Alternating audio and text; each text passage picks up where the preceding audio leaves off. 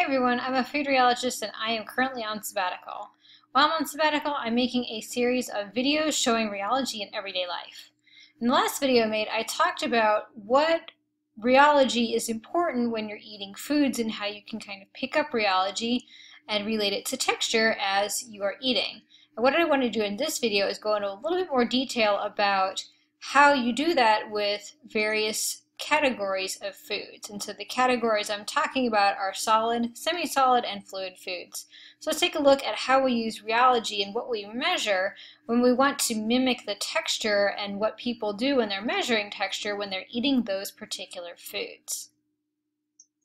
So let's start with fluid foods. The most important thing with fluid food is viscosity. So that's something you notice right away when you put, for example, milk in your mouth.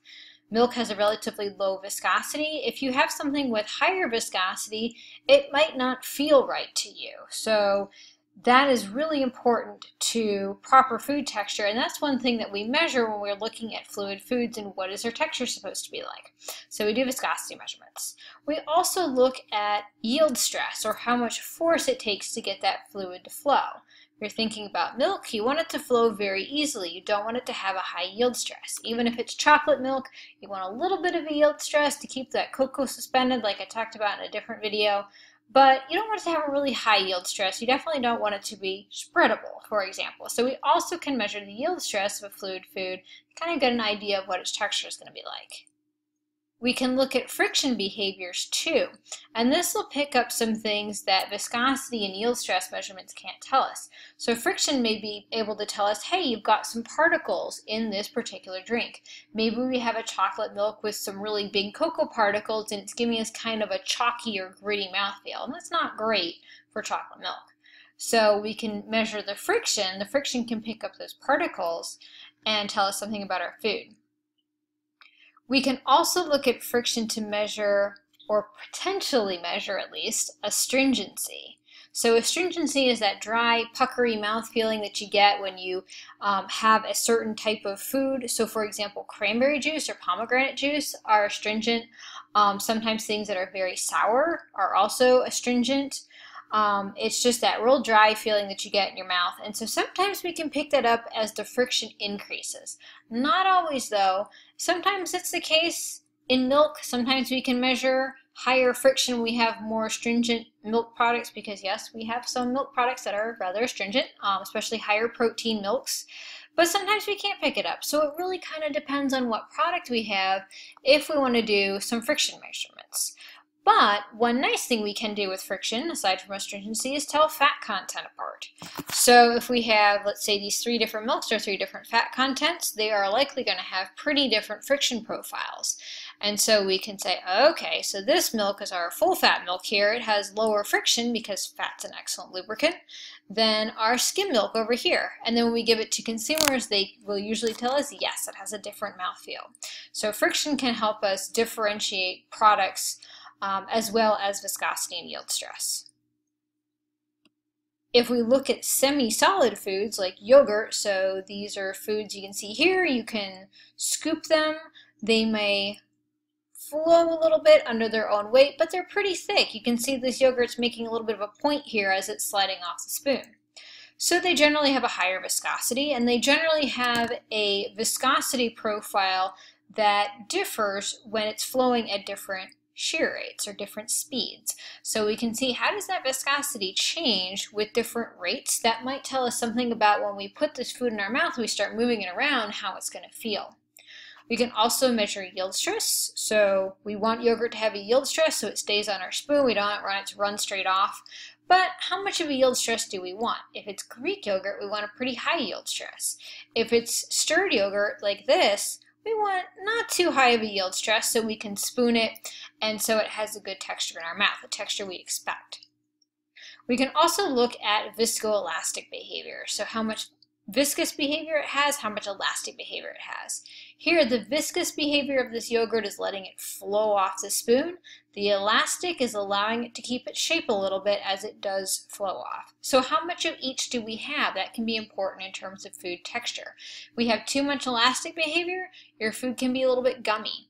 We have too much viscous behavior, it can be a little bit runny. And then we can also look at friction behaviors in the same way we did for fluid foods and see, okay, we have any particles in here that's making our yogurt a little bit chalky or gritty. That's not a great texture for yogurt, so we want to check that out and see if we can pick up something in friction that will tell us, all right, you've got some behavior in here that we weren't expecting. It might not translate to a palatable texture for a consumer. On to solid foods, like this cheese. So this cheese holds its own shape. You can see it was sliced right here. It's holding that shape very nicely. It's not going to flow under its own weight. So with solid foods, we look at viscoelastic behaviors again. So we have high elastic behavior here because it's holding its own shape, but if we have viscous behavior, that might tell us also something about the large strain compression behavior. So when you smush it between your fingers, what does it do? Does it have a sharp fracture? Does it have sort of a mush and not really a sharp fracture plane like Jell-O would? If you compress that, it breaks very nicely. But if you compress this Swiss cheese, it's more likely to just kind of mush and not really break sharply. So that can tell us something about, okay, when I bite into this, what can I expect this product to do? So that's our first three here. Viscoelastic behaviors may also be able to tell you about, okay, when I start chewing on this food, what happens? You know, does it take a lot of force to go through a couple of times? Is it very springy if it has a lot of elastic behavior? So Swiss cheese tends to be a little bit springier than something like an aged cheddar. It pops back into its own shape. And so the viscoelastic behavior can tell you something about that. Friction behaviors is very new for solid foods. It's something that my lab is doing. It's not something that many people are looking at. But it is important if you think about, okay, somebody had to cut this cheese into this particular shape. And so that cutting, as the knife through the cheese, all right, it has some friction as the cheese and the knife surface meet. And so we want a lovely smooth cut like this so we can take a very pretty picture of this cheese. But what happens if that cheese is really sticky or really crumbly? We're not going to get a nice flat profile like this. We might get a different behavior. That's a difference in friction that translates to fracture behaviors. So if we look at friction behaviors, we can see how our solid food is going to slice or shred. So if we're putting this cheese through a processing line, let's say, we're making little slices of Swiss cheese, we want to make sure that those slices come out very uniform. You don't want to buy a package of sliced Swiss cheese and have one slice on top look good and then the next one down be all crumbled into little bits and then the one after that be twice as thick as the top two. That's not a great experience. So with solid foods, these are the kind of things we look at because with solid foods, we don't just move them around with our tongue, we actually chew them. And so we need to look at more behaviors than we do for fluid and semi-solid foods to get a better understanding of here's the rheology, here's what we think their texture might be like from the rheology. So again, just want to reiterate, texture is something that humans measure only. Rheology is something we do on machines, but you can use rheology, you can use those tests to get an idea of what your fluid, solid, and semi-solid food texture is going to be like, and see if you need to make any adjustments or if your food is ready to go and you can slice the Swiss cheese and have it right away on a sandwich.